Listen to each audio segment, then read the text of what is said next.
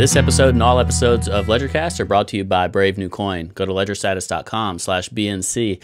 Check out BNC Pro. You can join the waitlist today for this, but it's a great new way, really comprehensive application for managing all of your cryptocurrency activities. It's a secure and unified suite of applications and tools that allow you to research, chart, screen, analyze, see reports, and optimize your cryptocurrency holdings. There is so much going on inside of BNC Pro. I got the chance to log into it, check it out, and see what it's all about. And it is super awesome. You're going to really like it. Go to ledgerstatus.com/BNC to check it out. And thank you to Brave New Coin for being a LedgerCast partner. Hello and welcome to LedgerCast. My name is Brian Krogsgaard. Today we have a special guest. It's Wes Pryor from Liquid Malta. His firm is a market-making firm. He's got a lot of experience in crypto. I've chatted with him on and off throughout most of 2019, so I'm happy to have him on the show. Hey, Wes, how are you? Hey, Brian, I'm doing well. Thanks so much for having me on the show. Yeah, I'm pleased to have you. It took me a while to figure out what you and your firm do. I'm sure I still have plenty of gaps to fill, but at a baseline, if you give the one or two sentence summary, what does Liquid Malta do? We are an algorithmic market maker bringing new digital assets to the world. Okay, so new digital assets to the world. So yeah, that's great. You're primarily onboarding tokens. So someone has some kind of utility token or something that's going to be tradable on some exchange, and you're helping them get initial liquidity? That's right. So typically, I'd say we're bringing them to the world because typically, for most clients, we're the first bid and ask in the market ever on any exchange for that particular asset, which is quite exciting. Yeah. So I'm curious about how some of that works, because you have to have both tokens and whatever the pair is. So if it's versus, Tether or Ethereum or Bitcoin, you have to have those, the base pair, and you have to have the token itself available to you so that you can make both sides of that market, right? That's absolutely correct. So how do you decide, let's say we've got the Ledger Status token going live. How do you decide, hey, this is where we're going to start this book and engage in trading? Well, a lot of things go into it. There's, one component is thinking, how much inventory should be supplied for a market of this nature. Another thing is thinking, where do we kind of reasonably expect that the market will find value? And we're not here to dictate that by any means, but we're here to try to figure out where that value is. And we do that by starting with a very wide spread and working in tighter until the market starts to find value. And hopefully that that point is around where we expected it to be. To date, are y'all primarily working with IDEX? So IDEX is one of my favorite exchanges to work with. They're also one of my favorite exchanges, period. Because of the non-custodial nature of the exchange, and the fact that you can have a hybrid decentralized exchange experience, but you have full transparency of the reserves of all the orders that are in the market at any given time, et cetera. But you don't have issues with moving your orders around like you would with a full on-chain decentralized exchange, where as a market maker, we need to move our bids and asks around quite frequently. And with a full on-chain decentralized exchange, that becomes economically infeasible to do. You have to have gas. You have to use gas and make it a transaction to make any adjustment. Exactly, which just does not make sense. And that's kind of people, not to get off on a tangent, but people talk about decentralized exchanges having no liquidity. It's because they're unfriendly for market makers. Yeah. Whereas in this case, the actual transaction, so if I go and I sell a token, that transaction is going to look like a peer-to-peer transaction, or does it look like a IDEX to IDEX transaction? But either way, it's on chain, right? So are you talking about, so on IDEX, what happens? The part that's on chain versus off chain is just it's trying to clarify. If I set a limit order, it's going to not be on chain at all. It's just within IDEX's system. But once an order executes, that execution of the order will immediately go towards the chain, right?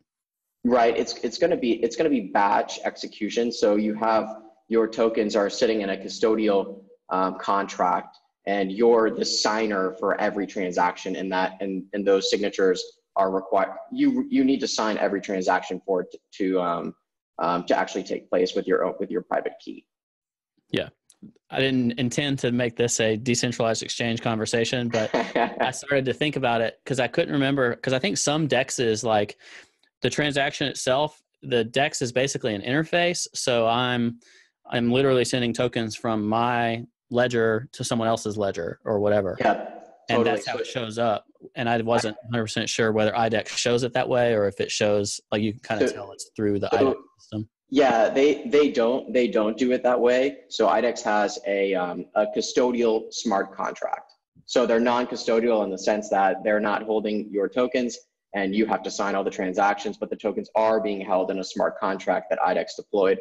Whereas something like a 0x relayer like Radar Relay or what have you is doing, they're also doing non-custodial, but they're doing pure wallet-to-wallet transactions. So it's a little bit different.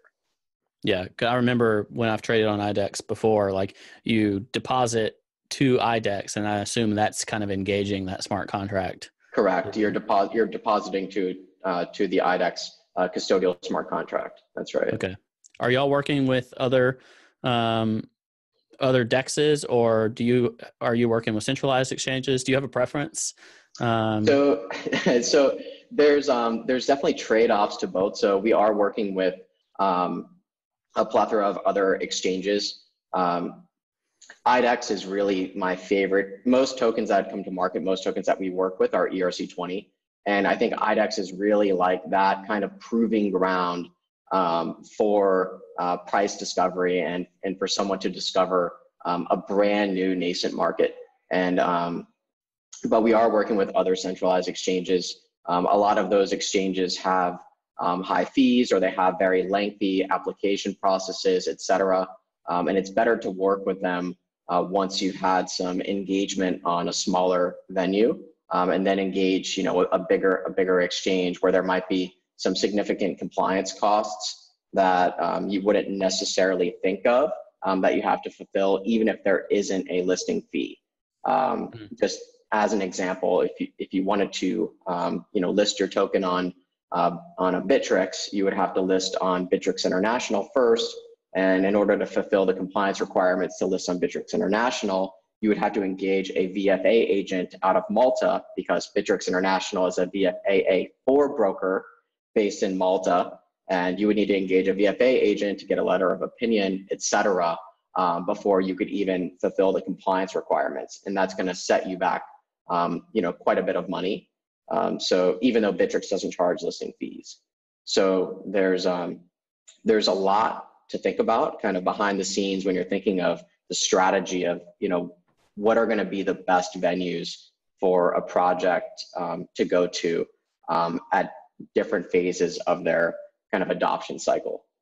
Yeah, it's interesting. I know there's got to be so many challenges that you see firsthand that a team is like, what do I do? Or like, how do I go about this? Like, we don't want to be involved in the trading of our token because we're trying to stay out of that. But at the same time, like, they know that they're supposed to, it's a tradable token. It's a utility token. So part of it is to be traded. How do you engage, or do you engage directly with teams, or are you engaging with exchanges that are wishing to list a token? How does that process work? So we engage with both. So we work with, because we work with a lot of projects, we have very favorable relationships with exchanges. Naturally, if a project is applying for an exchange listing on their own, they're not really coming from a position of strength, because the exchange is going to want to know that you have a market maker in place. It would be like, Facebook IPO on NASDAQ without having a market maker. Like it's structurally impossible to happen that way because the regulations are designed around it. And the exchange naturally has policies around it as well. But in these markets, you don't really have that type of structure. But naturally, the exchange is going to want a market maker to be bringing that project to the exchange. Otherwise, the exchange is at risk of there being, wide spreads, no order book depth, et cetera, all the things that kind of cause friction for users when they come to, purchase or sell that coin or token for, whether it be for speculation, whether it be for the use case, like whatever it might be. There's a big risk for the exchange if a market maker isn't in place, because there's going to be a bad experience. They're not going to get any revenue, and it's going to actually impair the reputation of the exchange itself, because it's a poor experience for all the users, and people remember that. So that's kind of the way that we work with the exchanges. The way that we work with the projects is really, they want help navigating this space. They, understand, or they've come to understand from applying with the exchanges and not hearing back that, they need to engage a market maker. And, hopefully they talk to us and they don't talk to some of the market manipulators that operate as market makers, but they're not actually market makers, they're crooks. Hopefully they talk to us and not them to help navigate these kind of murky waters, right? Yeah, you did a great chat. I was mad at my friends over there at the Crypto Street Project podcast because they got you before me, but you dug in a lot to the market manipulation stuff with them and talked about some of the ways that people can do things in a very scammy and often illegal way. So I don't want to dig in as much to that. I encourage people to go listen to it.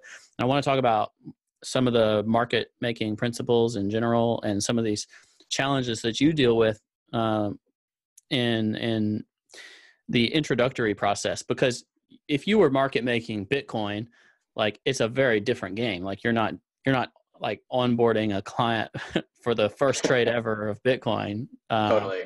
So that would have been awesome.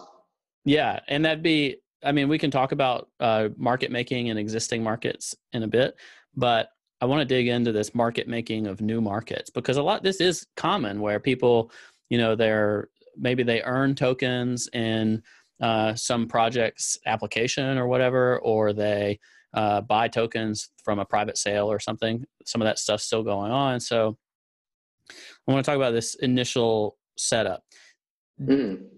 Do you have to be bullish on the token as a market maker taking part in this? Because do you have to own tokens yourselves, or is it like you're kind of controlling tokens owned by the project or the exchange? How does that part work? Because you have to tokens have to be offered for sale from someone. Right. So how does that part of the setup work? So absent really good and efficient hedging strategies in the token that you own, assuming that's not available, which for a lot of these it's just really not. You have to carry the inventory. So you have to have the inventory in the base pair, which on an IDEX that's Ethereum, on a Bittrex or a Poloniex, that could be BTC, might be USDT, whatever it is. You've got to have the inventory in the base asset. You've also got to have the inventory in the token that you're looking to market make in. So and hedging out your Ethereum or Bitcoin exposure is easy. You can do that, yeah. But can you hedge out a token? I mean, I don't know how do you do that? How do you look at that?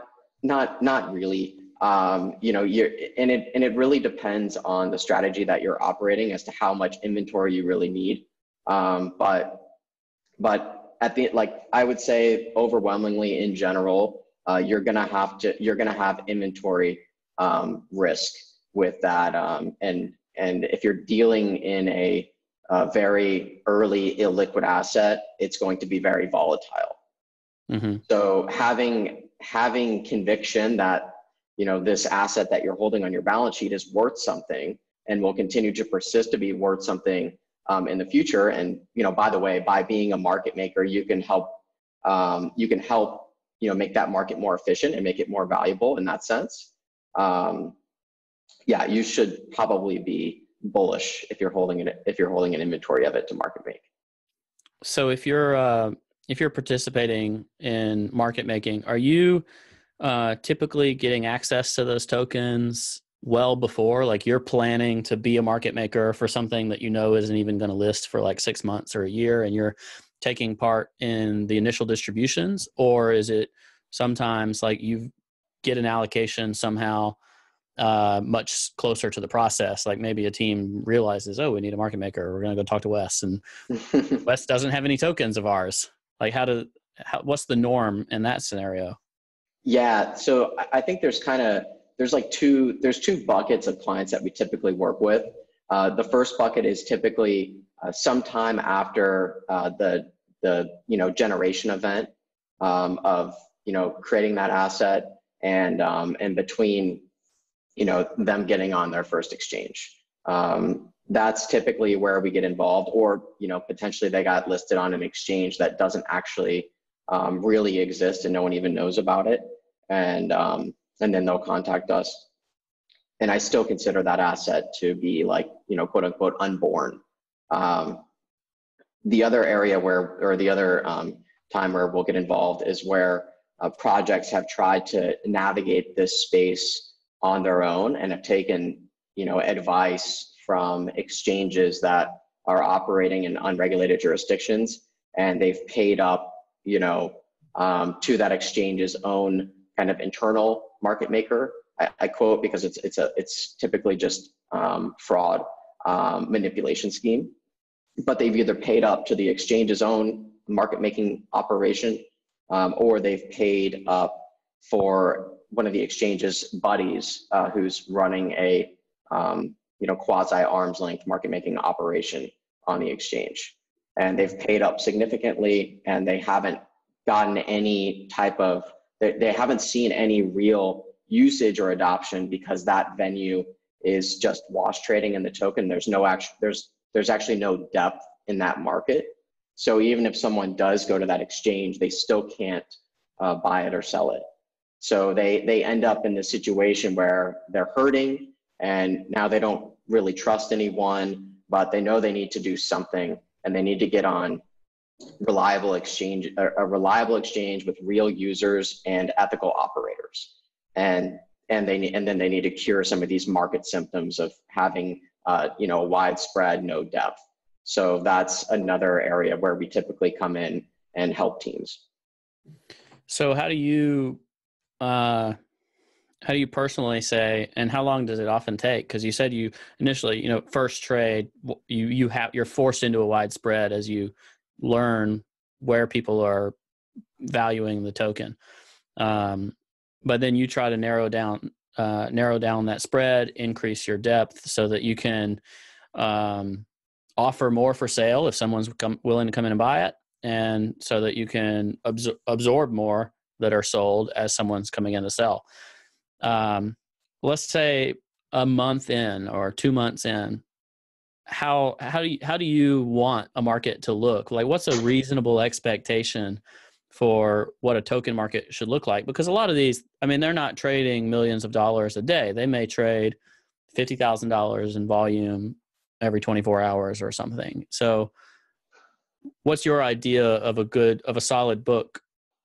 And that maybe that's in relation to like overall market cap or something, like percentage market cap. Is that how you look at it? Yeah. So well, two things. Ultimately we're looking at, these projects that we're working with are like literally across the board, right? And a lot of them have done, some of them haven't sold any tokens whatsoever, and this is purely offer, right? Mm-hmm. Some of them the first list is like, you have no idea what people are going to pay for it yet. Right. Some have, sold tokens in a pre-sale, or a SAFT offering, et cetera. Like the distribution mechanics and, the weighted average price across all these deals and et cetera, can be like, it's absolutely across the spectrum. Like we've seen everything. And it's, no one project is the same. They all have their own unique fingerprint. But what we look for at, we're typically the monopoly dealer in these markets that we're operating in. And what we look at is a percentage of our participation relative to the total market.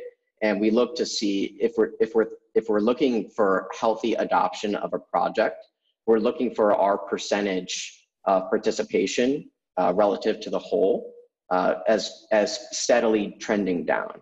So our importance become us as a market maker becoming less and less relevant over time as that market gains adoption and gains more traction, more users, other market makers picking up the inventory and spread trading in that market, et cetera. So that's one of the metrics that we look at when we're thinking of, is this market gaining adoption? Is it growing and becoming healthy? We're very, very, very important at the start, but we want to become almost like an insurance policy, right? That you're working with us. There's always going to be depth in your market. There's always going to be a competitive spread, right? But we become less and less important. The second thing that we look at when we're thinking about is a market healthy is how much depth.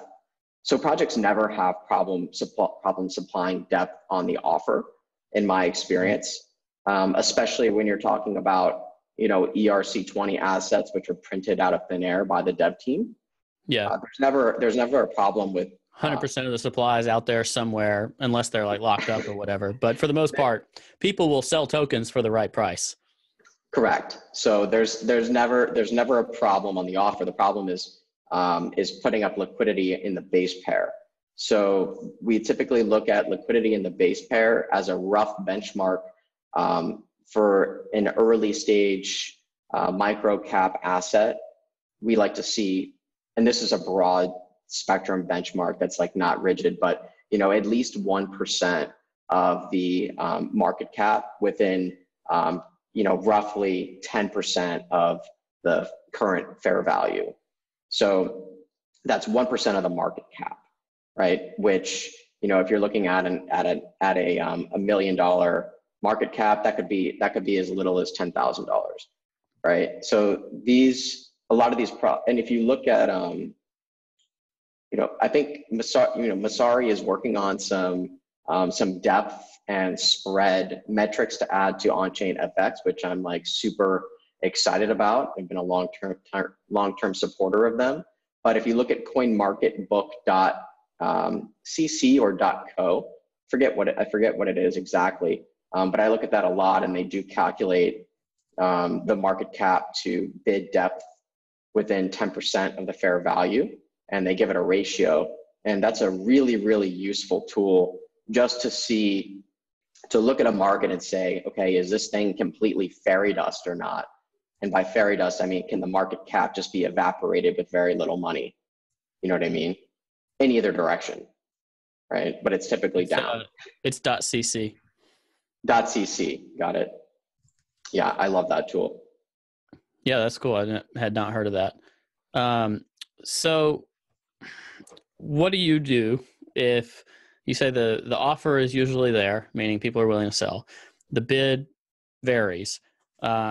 When you're the market maker, are you responsible for pulling people together to be the bid, or are you the lifeline, like you said, as the bid, as the market maker? Where's the bid side? Where do the bid side funds come from? Because that's not something you print. You got to have Ethereum for it. Yeah. Typically, typically that's the team, or a large purchaser. But almost always it's the team, segregating a budget for, putting up liquidity in the market. And naturally that's the agreements, the arrangement, the information communication lines are all very segregated between, once that budget has been provisioned. But typically it's the teams, and the teams understand that no one can buy or sell their token unless there's a tight bid-ask spread and relatively healthy liquidity levels in their market on all of the exchanges that they're trading on. So it kind of falls down to the project, which is an interesting thing because you don't see this really in traditional markets, but it falls on the projects themselves to provision those funds for liquidity. And I imagine this can get, for some projects, if it doesn't go as they hope, like it can become a source of stress for them, right? So like, say they're the bid, but the rest of the bid, like let's say they put in, I don't know, 1,000 Ethereum towards that budget, and the bid never gets more than 1,100. So it's like no one else comes in to support that market and say they're a willing buyer. And slowly the offer seeps in and the project just bleeds out. Now the team is just recollecting tokens probably at a higher price than they sold them initially, because oftentimes these initially list higher than the, some private sale was or something. How do you talk to teams during this time of uncertainty and probably stress for them? Yeah. I mean, we've seen it's across the board. We see some projects that, they really take off and there's a lot of demand at the open, and, a lot of people want to get their hands on, XYZ token. Right. And sometimes that's like a pleasant surprise. Like there's so much initial action, and that can be really exciting. Other times we see instances where like literally nothing happens. Right. Or there's a lot of sell pressure from someone who acquired tokens at a very low basis under what the bid is at, right? And and they just start selling, and I've seen instances where people get hacked, and then the hacker has a zero basis, wants to liquidate as quickly as possible, and it kind of becomes it looks like an irrational market actor, but it's really all about the basis, right? And a hacker has no cost basis. Just like some advisors who may have acquired a token and didn't really do any advising, have no skin in the game, right? And then they just bust up on the exchange, and they just start selling, right? So these things can be disappointing for teams, but it's not our job to kind of console them on this, and it's not our job to dictate the price or anything like that. It's our job to help facilitate trading. And if the team has if the market doesn't value that token, if the market doesn't value that token whatsoever, then that it is what it is. And we've seen that. So but what's important for us is that we know that without having a market maker engaged, there's never an opportunity, and without being on a reliable exchange, there's never an opportunity for this new network or protocol or whatever it might be, loyalty token, like who knows, there's never an opportunity for it to serve its given use. And we try to facilitate the ability to transact in that market. Yeah, because the underlying basis for a utility token is someone needs to buy this to go and utilize a platform or what the network or whatever they've got going on. Whether you're an enterprise fund manager or a retail trader, buying and selling cryptocurrencies successfully requires price discovery you can rely on. Brave New Coin's liquid indices provide trusted US dollar prices for Bitcoin, Ethereum, and Ripple. Featuring end-of-day or intraday outputs, you can count on the BLX, ELX, and XRPLX for accurate US dollar pricing for smart contract oracles, settlement price discovery, net asset valuation, and performance analysis. Visit bravenewcoin.com to find out more. So let's go back to your risk in these scenarios, because if you're inherently unhedged on the token itself. And I imagine some of that is maybe you have a fee structure to where you get some tokens as part of the market making structure, but maybe some of it you do own yourself. I don't know. Is that something you're able to disclose? I'm not. There's a lot of things I'm not able to disclose, and if I were to give you, concrete numbers or anything like that now, they might be different tomorrow. So Sure. I don't want to reference anything like that, but we do have a lot of projects we do have on our balance sheet. We do carry that kind of inventory risk. But And whether the cost basis is zero or the same price as everyone else, it doesn't really matter if it ends up on your balance sheet. That's just the way a yeah, corporation works.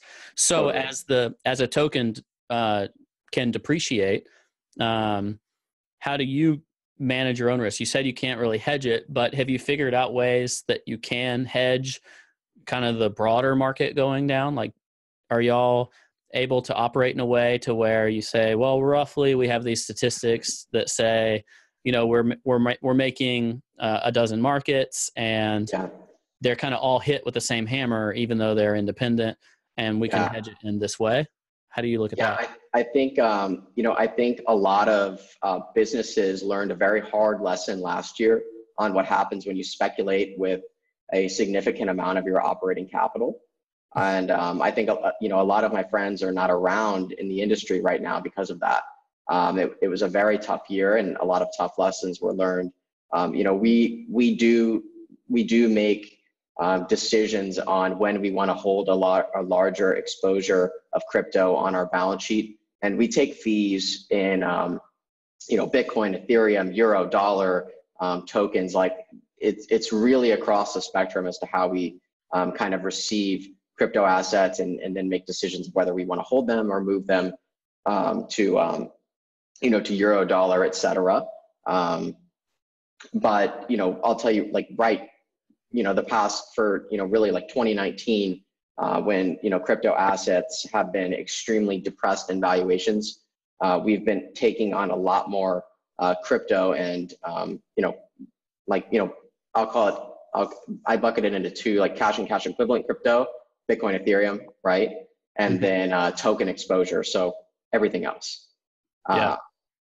We've been taking on a lot more crypto and token exposure this year, whereas last year we were very, very quick to, if we did take in crypto, we were very quick to move it to Euro or dollar. And those are just kind of business operating decisions, and I think we have quite good insight into when we should be largely taking that exposure on or off. But in terms of taking on token exposure from projects that we work with, we look at that as, I'll be transparent on our fees in the sense that we're not taking token exposure on from a project that we're working with that we need to cover our operating costs. Okay. So it's not a business critical portion of your balance sheet or income. No, exactly. It's like it's tail end. If this project, I think we play a very critical, if not one of the most important roles in helping a project be successful. Because without having a market maker, without having that monopoly dealer at the beginning, it's incredibly hard to gain any type of adoption. And we're not the only way that you can, provide liquidity. There's things like Bancor, which is kind of fading off and getting displaced by Uniswap. There's things like Hummingbot that just recently launched that helps kind of pool up community users to provide liquidity for market making, and then the teams incentivize them to do so. There's different ways to make sure that there's liquidity in that early stage asset, but if you don't have one of them, it's like virtually impossible to gain adoption. So I like to think we play a very helpful and meaningful role in the adoption process, help facilitating market adoption. And if an asset does gain significant adoption and we have it on our balance sheet, then, 6, 12 months later, that can be a very lucrative opportunity. That was my next question, is how do you divest yourself? Because theoretically, and I presume this is a natural effect of a successful project, that trend of being a smaller and smaller percentage of the overall market making on that pair is going to go down. So your involvement becomes a lesser percentage of that market, and therefore your need for a large inventory of that token goes down. So therefore you now have a token on your balance sheet that is opportunity and risk both. But if you're well in profit or, able to make money off that, you can divest yourself.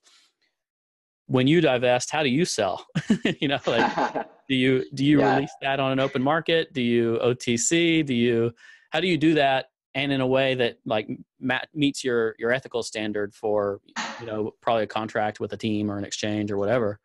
Yeah. I mean, it's ethical. I mean, there's a lot of ethical considerations here and there's also regulatory ones as well. So just as like a general rule of thumb, we're never going to cross a client account in any trade ever. And, we are heavily regulated. We're operating as under the Virtual Financial Asset Act in Malta as a VFAA Class 3 broker. Whereas Binance, Bittrex, OKX, they're all Class 4 brokers because they're exchanges. But we are heavily regulated, and we have to assume everything we do will be looked at.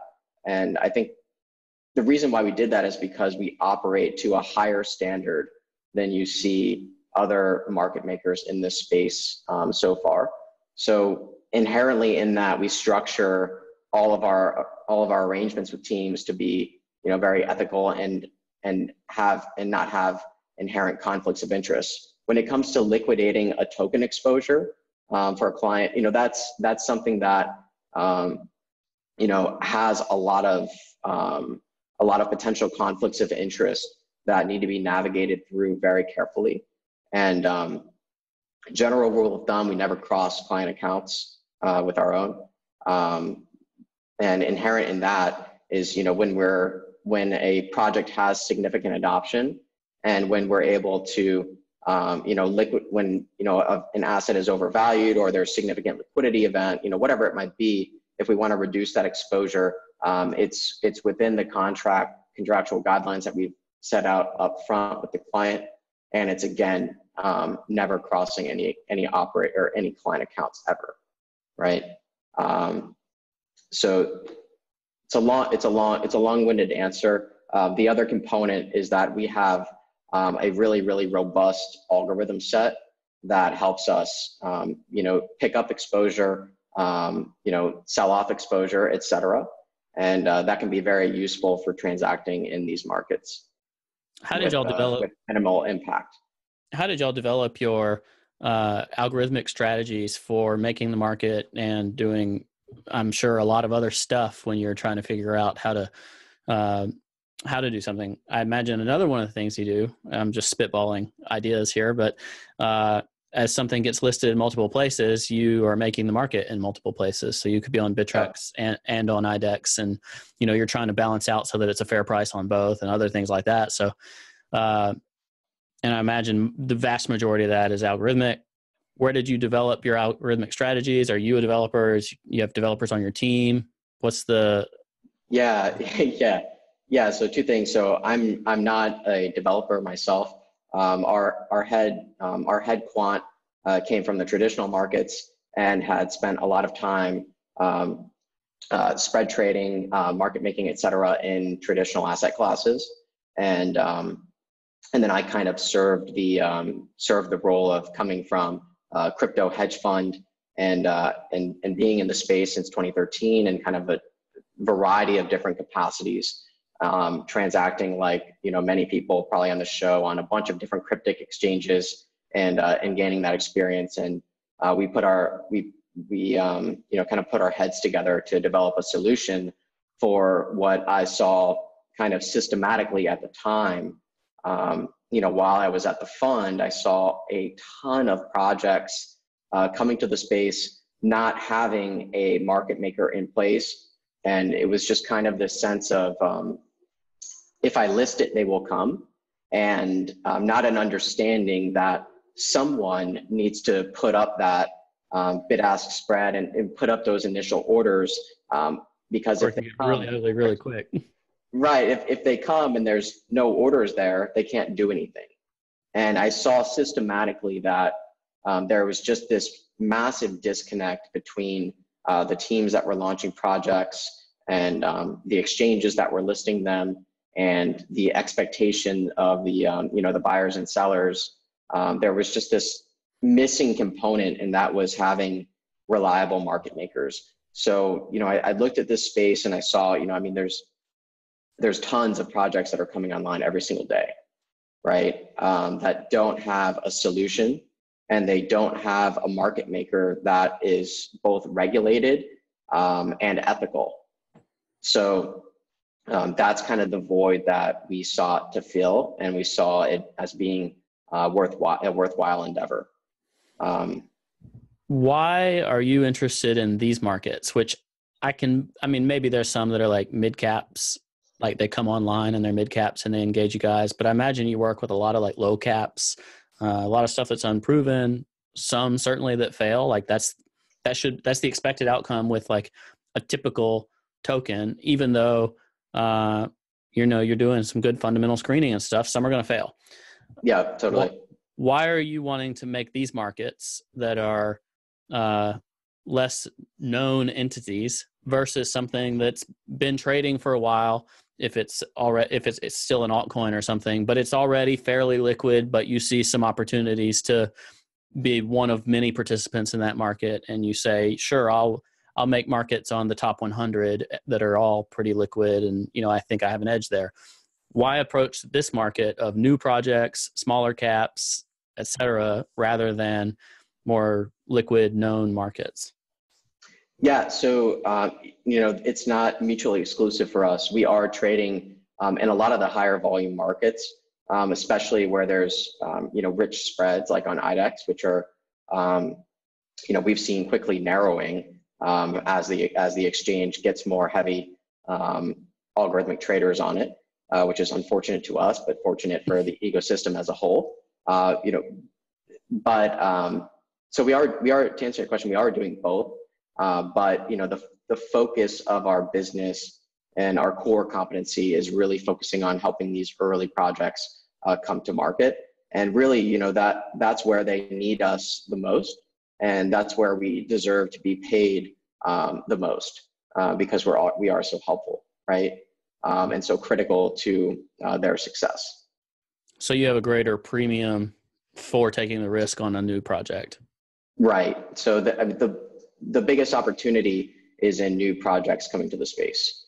And when a market gets a lot of adoption, there's going to be a lot more competition, right? There's less risk, but there's more competition. So the spreads are tighter, right? So what do you guys do when the market like just fully goes against you?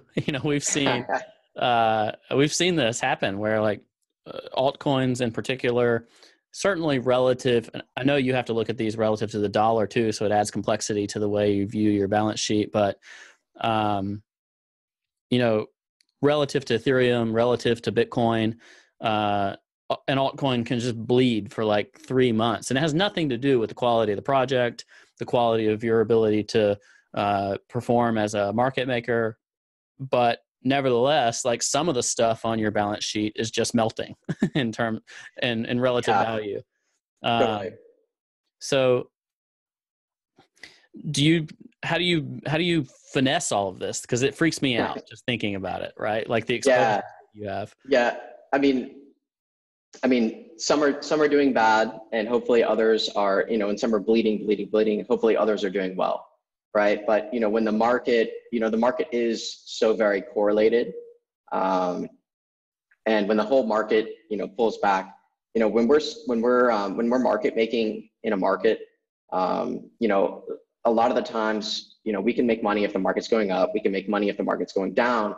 But if the market's going down, our inventory that exposure of inventory that we're holding is going down, while we might be making, if we're trading an asset we're spread trading an asset on IDEX, we might be making money every time a user crosses the market because we're able to stay at the front of the queue. But that doesn't help that the underlying asset is going down. It might offset that, Right. that loss a little bit. Can we break that down real quick? Because not everybody is with us, I'm sure. Sure. So you're on the spread, meaning you're algorithmically either the top or close to the top on the offer and the bid. You're kind of offering stuff for sale and for purchase on both sides. And when somebody crosses over and grabs it with a market order, then you're the one that's there and you're making money on that bid ask spread. That's my like very not good explanation of what a bid ask spread market making situation looks like. That's a great explanation. That's exactly what we're doing. The complexities around that are being able to stay neutral, meaning not picking up an exposure greater than what you started with and holding that while the market moves, it becomes volatile in either direction. So that's your picking up some, I don't know how you analyze this, but maybe if the overall price of that coin doesn't change, maybe you can make, I don't know, 1 or 2% over some period of time, who knows. But now you're still doing that. That's still working. Yeah. But the coin which you have inventory in, now it loses 20% in 2 days. Yeah, so totally. You may have made your 1 or 2%, but you lost 20% holding inventory. Yep. How do you deal with that? So we have a lot of, it comes down a lot to sophistication in your risk management principles that are built into your algorithms. So we have stochastic variables that, if the market becomes very volatile, we'll look to widen the spread at which we're going to put up in that market. Just in general, the more volatile the market is, the greater your risk is, and therefore the greater return you should demand in order to take that risk. So if there's volatile, so whether it's up or down, we're going to put up a wider spread, and again, that's all going to be done algorithmically. I can't get into like the nitty gritty of how all of this works, or I'll get a phone call from my quant and he won't be happy at all. But theoretically, if you maintain... These are general, what I'm explaining now are just general principles. Yeah. Yeah, so if you generally manage, you ensure a 0.5% spread while volatility is, some value. If volatility doubles, maybe you double your spread to 1% instead of 0.5%. Exactly. Yeah. Exactly. But nevertheless, at the end of the day, you're making more, at least midterm decisions. Are these algorithmic as well as to when you may hedge out of all tokens? So I guess it depends on correlations too. Like, are you constantly having to look at, here's the correlation of altcoins to Bitcoin and Bitcoin to the dollar? Because sometimes alts go down because Bitcoin's going up, but alts are still kind of worth the same. Sometimes alts are going down and Bitcoin's going down and alts are like doubly wrecked. And that's where 2018 killed a lot of your friends that you were talking about, I'm imagining. So like, are you adjusting your overall internal strategy for managing your book and hedging and dealing with issues that come up based on those correlations? Is that algorithmic as well, or are you guys doing that based on your own knowledge as market participants? So we're doing what I think any business should do in the space is managing your crypto exposure very carefully. But we're not from a business operating perspective of how much crypto exposure generally are we going to hold on our balance sheet. I would say we manage that very much like a hedge fund would. And naturally we have a mix, right? Right now we want to be net long because we feel very bullish on longer time frames about the market and where we are in kind of the expansion cycle. We view it as still being, from a macro expansion crypto market cycle perspective, it's still very cheap and has a long way to go. but we're managing those kind of like decisions around that, not in a high frequency way, more in a, let's make sure our exposure in any one asset doesn't get over, our designated threshold. And if it does, let's talk about reweighting. And, let's talk about, broadly, where do we think we are, bi-weekly, should we make any adjustments to our exposure and rebalance our portfolio, things like that. But we're not managing that algorithmically. And, for the most part, it's making decisions around, do we want to hold more cash right now or more crypto? And right now the answer is absolutely more crypto, and has been for the majority of this year. And I think we'll continue until we reach kind of where we view as peak valuation zones. Do you feel more like or do you still feel like you're kind of a hedge fund, since you're basically taking long exposure, at least in the firms that you're working with? Yeah, I mean, from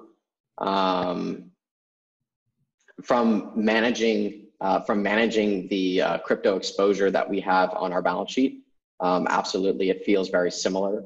I think having the experience puts us at an advantage as a company, whereas other companies kind of take on that balance sheet risk, and they don't understand how hyper volatile the underlying assets are, and they don't have a third party engaged that knows what they're doing, that can hedge out that risk if they need to hold it on their balance sheet, et cetera.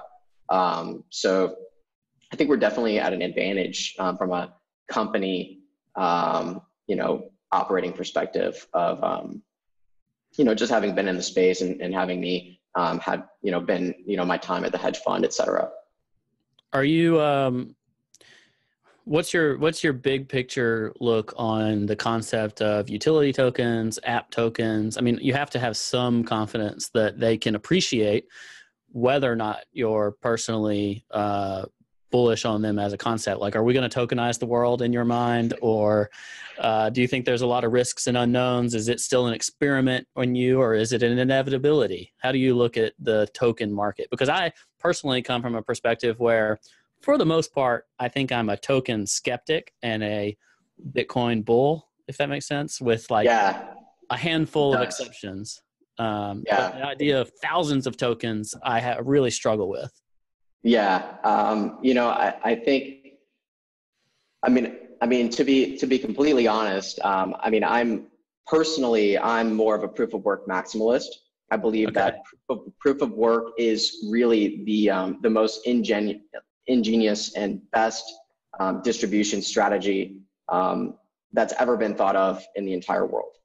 I don't think anything comes even remotely close to being as effective and fair as proof of work, period. So I'm naturally, and being able to value a proof of work mineable cryptocurrency is very concrete. Being able to understand how much skin every individual participant has in that game is very concrete and easy to do. So naturally, I'm most bullish on proof of work mineable cryptocurrencies. But I do think that there are unique ways that people are leveraging tokens to organize people around, or create decentralized autonomous organizations, and have on-chain cap tables, and have trustless ways of interacting with each other. And I think there's a lot of interesting use cases there, especially around coordination.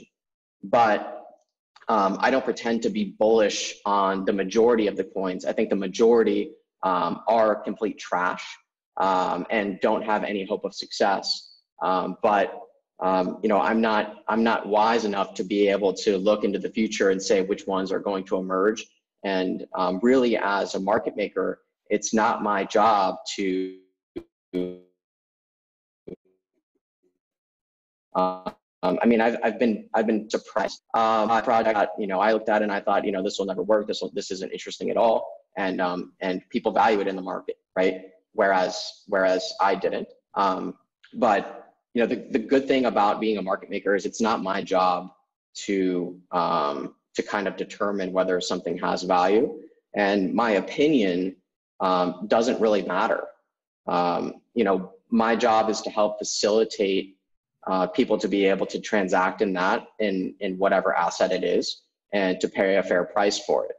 I think that's a really comfortable position to be in, whereas a lot of diversified hedge funds that are allocating into the space need to make a long or short thesis on particular assets, and I think that's a much harder job to do. Yeah. So have you all participated in market making on brand new coins that are fully proof of work? Like I think of like a Grin or something like that. Or is that a lot harder to do because oftentimes they don't have any funding? It's not like they enter a contract necessarily. But do you just kind of show up and participate yourself, or is it just one of the casualties of the business that you can't, it's harder for you to participate in something if it starts proof of work, nothing else out there? It's a lot harder. It's a lot harder with proof of work. We are working with a Grin fork that I can't disclose which one it is, and it's been very interesting trying to structure exactly how that's going to look.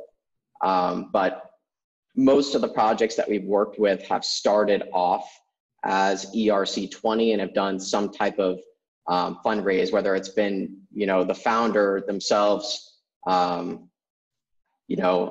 supporting and seeding that company, or whether it's done an ICO, IEO, et cetera. Most are ERC20, and the reason being is that ERC20 has a very incredibly powerful liquidity mode. So every exchange can support ERC20. Every exchange does support ERC20 token standard. To list a new asset, it's changing the contract address, right? When you have coins, and you see a lot of coins die when they do this, when they move over to their main net, it can become fatal, because at one end of the spectrum you need broad geographical distribution across different jurisdictions, like broad exchange coverage for your project to be bought and sold for its given use case or purpose or whatever, right? And they can't be bothered to support your crappy blockchain that's custom. But yeah, so now you move over to mainnet, and no exchange is supporting your special little blockchain, and therefore you get delisted from everywhere, or you need to pay for the exchange to build out a special wallet for your project, which can be very expensive, right? Yeah. So those are some of the things that we have to help teams navigate through and think through, and there's always an interesting challenge there. Yeah. I've not thought about that a whole lot. And I guess, so if it's raw proof of work, fairly launched, whatever you want to call it, all that stuff, let's use Grin as our example, because I'm not good at thinking of which ones are doing this type of stuff. If you did want to get involved, is that what happens a lot of times with those initial spikes? Do you think sometimes that's market makers getting some baseline inventory so that they can then go in and start making the market? Or what are the economics, I guess, if a market maker if someone says, I want to be involved in this brand new coin, I'm going to go in there and like, can you only be there from one side at first and work into the market? So those big spikes that you see, there's a lot of different kind of things that are going on and participants in the background of things that are happening. On one side, you've got miners who have been mining early on and have accumulated a large position, right? During the highest inflationary period early on. right? And every chain can be different. Well, I guess even for a brand new proof of work, it's not going to get on an exchange until it's been mined for a bit. So if you really wanted to make that market, you could come in and OTC somehow from somebody. You can OTC a lot of the, there's hedge funds that have created mining SPVs that might want to, engage a market maker or a market make themselves or license market making algorithm, et cetera, to put up a healthy bid-ask spread in that asset. There's all types of different participants that acquire coins in different ways that might want to help seed a healthy market early on by market making. I apologize. I didn't mean to cut you off on the why a coin pumps on list. Oh, figure out your thesis on that.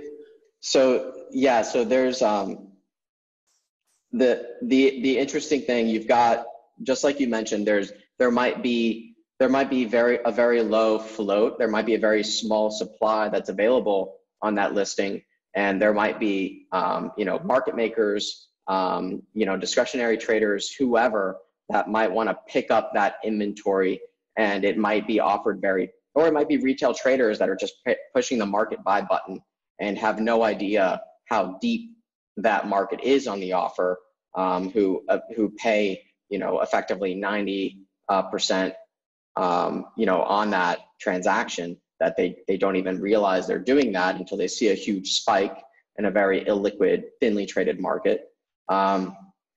Those are some reasons why a market might spike so high initially. Yeah, and I don't necessarily mean like something's worth, half a Bitcoin per token in the first minutes. But a lot of times, there's this, I don't know, a week or a month or something where it's like, it just looks like it's going gangbusters for a bit before it steadies out. And I don't know if it's hype or if some of it is people seeking inventory so that they can then participate in the market. I imagine, though, most smart market makers are going to find their inventory in other ways than participating in a big old exchange listing pump. That sounds much more retail to me. Well, the who you do see participate typically on these offshore small cap, completely unregulated, unethical exchanges where a lot of the projects will trade very early on, is you'll see a listing price that's very, very high, and then you'll see a slow bleed thereafter, right? And that's typically the exchange who has required the project pay a significant inventory of their token to get listed, and then the exchange's market maker will just put the token, they'll open the price at a very high valuation, and then they'll just sit on the offer until they run out of inventory. So naturally, they want to open that market as high as possible and start selling out their inventory as high as they possibly can. So that gets to your mention earlier of the scammy and probably illegal market making activities and collusion between a market maker and an exchange or whatever, or where the exchange is the market maker. Exactly. So you'll know if you having said that, if you look back at a lot of projects when they first traded and you see that massive open, like just absurdly high and the slow trickle down, you'll see that trend very prevalent across a lot of the small cap offshore exchanges, and it'll be kind of like an aha moment, like, oh, that I see what happened now, right? Yeah, interesting. All right, let me ask you one more question because I don't want to end on something sad like that. But what are you most excited about, I guess, in the market in general for the next year? The market in general. I mean, as a market maker, I'm excited for the market to begin kind of picking up speed and more legitimacy, and having this massive expansion cycle that we're starting to feel kind of the beginning of right now. I'm very excited about that because I'm incredibly bullish on Bitcoin, and I have been since I entered the space as a novice in 2013. I've always been incredibly bullish, and I've only gained conviction every year that this is like absolutely 100% world-changing technology that we're experiencing and getting to witness the evolution of. So I'm incredibly excited for that. And the expansion cycles always bring a new wave of innovation.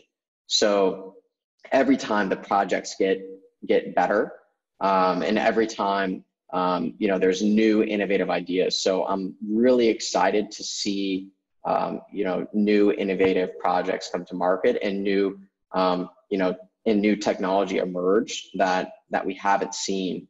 Things like 0x and other projects that were kind of just like really exciting when they came out. I'm really excited to see that again, and we're starting to see some projects like Casper, projects like Algorand, Filecoin coming soon. Finally.